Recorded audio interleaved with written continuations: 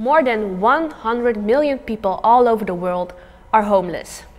This is the main spear point for our next company called Billion Bricks. Today in the studio we have the founder of Billion Bricks, Prasoon. Hi.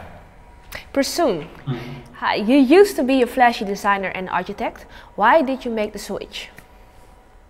So I made a very conscious effort when I was working in the US to move back to Asia to contribute to all the development which was happening here in the cities. And very soon I realized that even though billions of dollars were being spent into new infrastructure, it was really focusing on a very small community of very rich people. And the number of people who were moving into the cities and continuing to live in slums or on the streets was increasing. And I felt there was a need for architects and professionals to come in and provide housing and build infrastructure for them in an appropriate manner. And what are the most fruitful projects you have realized ever since? So definitely it's our first project which we did in Mumbai for about 100 street children.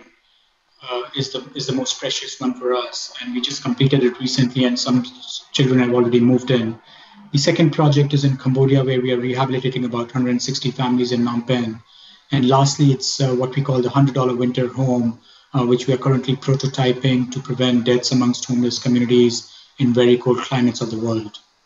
How do you realize these projects? So it's definitely our motivation which keeps going to ensure all projects are realized. And we rely very heavily on our partners on the ground to make sure all the bureaucratic issues are resolved, especially land being a very tough one to deal with in such situations. And then we also, once the partnerships are in place, then we go out and look for money to ensure that whatever we do, we design actually gets built in reality. Thank you, Prasoon. Good luck with Billion Bricks. For more information about Billion Bricks or other projects, go to IntoConnection.com. Bye-bye. Bye-bye.